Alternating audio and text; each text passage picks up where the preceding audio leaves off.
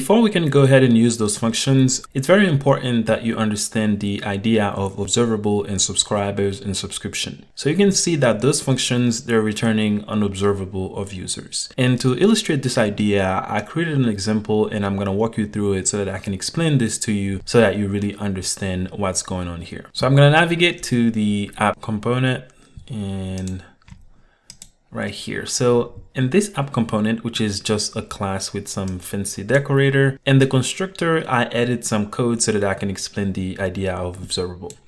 So I created this type here on line 13, which is just a simple type. I assigned it to an object literal where I define the type of data that our subscription or observable is going to be emitting. So I created a new observable. As you can see here, I'm passing in the new keyword and an observable, and I pass in the type of data that this observable is going to be emitting. Remember, you use observable when you need to emit a stream of data or just some data. It doesn't have to be necessarily a stream.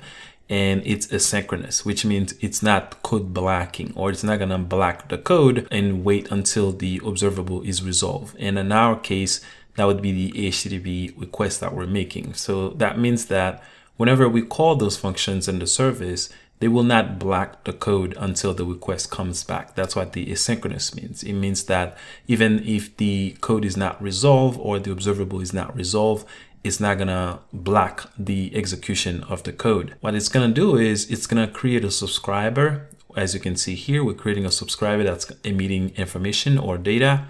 And then every time the subscriber emits a data, in our case, once we get a response back from the server, then anyone who is subscribed to this observable will be notified with that data. So you can see I'm creating this observable here. And if I scroll up a little bit, and you can see it's coming from reactive extensions of JavaScript or ArcGIS. And if I go back to the user service, and you can see this observable here that this is returning, it's coming from the same packet. So observable is going to emit information or data, right? So this is the observable. I create the observable. I say, hey, this observable is going to return HTTP response, which is simply an object with a code that's a number and data that is a string. And then I pass in this callback function, which is the subscriber, and that's the subscriber that's going to emit. Now you have to understand this subscriber is not this subscriber here that's happening here. Okay, so whenever we say subscriber, we're saying that whatever we're going to subscribe to, they're the subscriber. So we're going to be subscribing to this observable here, and that's the subscriber that's sending the data every time, as you can see here. And then we're subscribing to the subscriber. So every time this subscriber up here emits this data, as you can see here on those 3 lines, then this guy who is subscribed to this subscriber will be notified with the data. Okay, so what's happening here is once I create the observable, I say, hey, log this information and then send this data. So whoever is subscribed to this subscriber will receive this data first, and then this next data, and then this other one. So you can think of this as a stream, like we're sending one and then we send another. And then I make the code or this subscriber wait for 3 seconds.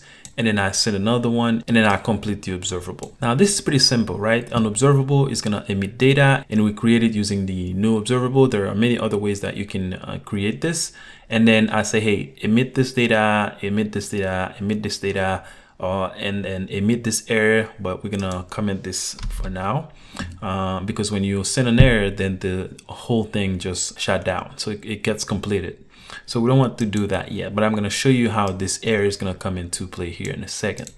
So we're going to emit these 3 pieces of data. In our case, those are HTTP response, and this is just a dummy HTTP response. And then once we emit these 3 HTTP responses, we're going to wait for 3 seconds, and then we're going to emit another one, and then we're going to complete the stream here. As you can see on the subscriber, I'm calling the complete. Okay, so this is the observable. This is what can be observed by someone. So now we're someone, right? Let's assume that we're someone. We want to be notified whenever this data is emitted. Okay, so what we're gonna do is on this observable that we created, you can see here, this is all the observable, all of this is here. we're going to subscribe to it, which means we're going to subscribe to it so that we can get notification whenever there is something happen here, either an error or next to send the data, or if it's complete. And those are the 3 callbacks that you get with an observable. So you get the next, you call next whenever you need to send the next data or the next piece of data. You call error whenever you need to send an error. In that case, we're not gonna send the error just yet.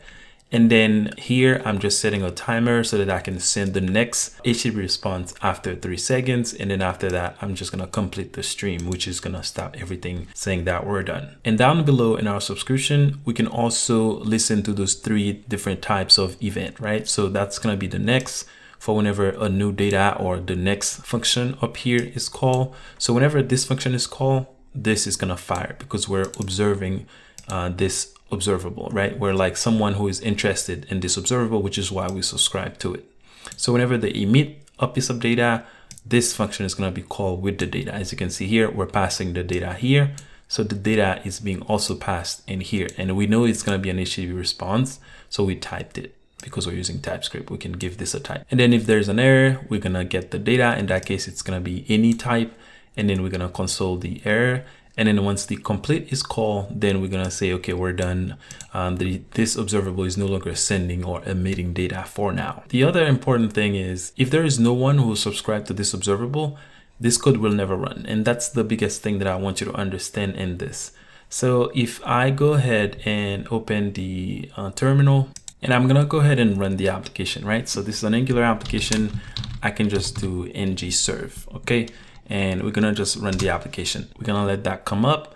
Once it comes up, and then I'll come back so that we can continue. All right, so now the application is running, right? We can access it using localhost 4200. So I'm gonna open my browser, and then you can see I'm already on localhost 4200, and I'm just gonna press enter. And you can see we have the application running. So let's go into the console. So you just right click and go to inspect, and I'm gonna bring this over a little bit. And we are interested in the console, and I'm just gonna zoom in a little bit so that we can see what's going on here. So you can see that we get the information that we're expecting, right? Inside subscriber, we get the first data being emitted, second one, third one, and then you can see here we have this done here, and then we have this last one after 3 seconds, and then this done after the subscription. So what's happening here, if I go back, so first we got this, and then we got this 3, and then we got this, because the code is asynchronous. It didn't stop here and wait for 3 seconds. It jumped straight to line 25, and then it printed out this on the console. As you can see here, we got the first one, the second one, the third one, and then it prints the line. It didn't wait 3 seconds to print this, even though this line is after the one that's gonna wait for 3 seconds. As you can see, this line is here. So it didn't wait, but then once it was time, it went back up here to send this data again and then complete the observable. So that's an important thing you have to understand. Observable is asynchronous, which means it doesn't block the code execution, and it will come back to do whatever it needs to do if it's on a timer, for instance, in this case here. And the reason we're getting this data is because we're subscribing to it. So another thing I want to show you is this. So if I go here, which is where we're subscribing to this observable that we just created up there. And I'm just gonna go ahead and then comment it out. So I'm gonna select everything, Control/. Okay, so now it's commented out. But this code is still here. You can see we get no errors, and then everything is good. But now if I go back and, well, the app refresh, but I'm gonna do it so you can see, you see we get 0 logs. We didn't get anything. And that's because there's no subscriber.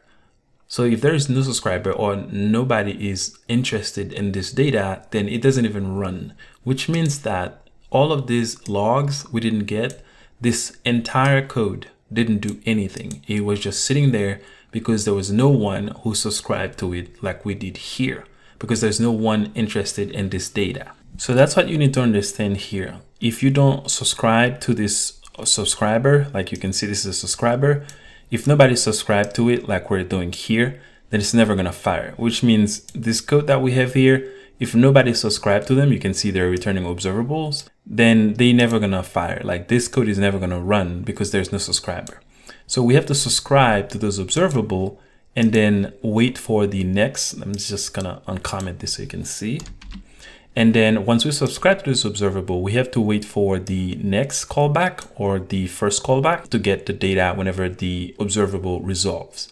So that's the whole idea with observable. And this is just a really quick overview. Observables are very powerful. And just before I forget, let me show you what happens if we send an error. So if we send an error, let me see if I can bring the browser, you can see we get the 3 pieces of data, and then we get the error, and then the subscriber, and then the observable just stop. Okay, so whenever we have an error, then the complete is not going to be called, and it's just going to throw an error and then stop right there. You can see we have the error message as well, because we're also listening on that error message right here. Okay, so we say whenever the next is called, or whenever we get the data, which is going to be these lines right here, give us the data, which is what we're doing here.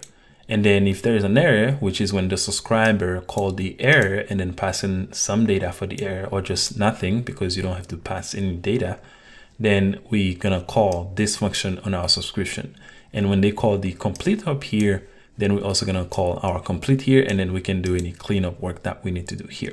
So the same idea is gonna apply to those functions. So whenever we need to get the data from those functions, we know they're observables because they're not gonna resolve immediately. That's why their observables are asynchronous, which means they're non-code blocking. That means they're not gonna block the code.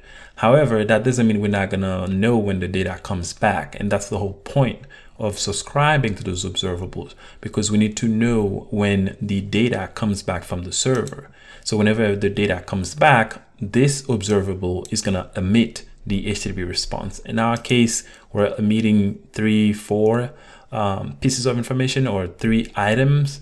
But for the HTTP call, we're only going to send or emit 1 piece of data, which is going to be the entire HTTP response itself. So let's take a look on how we can subscribe to those observables and get the data back whenever the data is resolved, or whenever the server sends us the response back and then we get the response. So I just show you in the example that I was using to explain observables to you that you have to subscribe to the observable so that you can be notified whenever the data is resolved, or whenever the observable emits a new piece of data or an item. So remember, in our service, we have this function where we create an observable and then we send the request over. So the get function here that we're using to fetch the data, it's returning an observable, which is why the entire function is also returning an observable. So the same way we have to subscribe to this observable. So in our user component, where we want to retrieve this data and maybe show it to the user or manipulate it in some way, we need to subscribe to these observables. And in our class, we're gonna call the service and then call this function. And then we're gonna do exactly what I just showed you in the example. So we're gonna call subscribe, and then we're gonna call the next function. In this case, we're setting the name of this as the response, because we know it's gonna be of type HTTP response. We could have named it HTTP response, which is an array of users, or we could have just named it users, because we know it's going to be an array of users.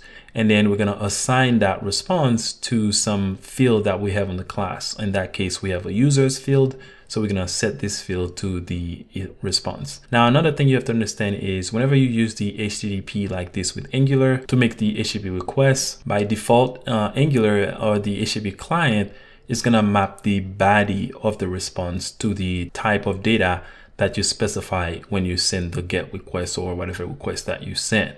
So if you want to see the actual HTTP response, then you have to pass in a flag. And I'm going to show you how to do this.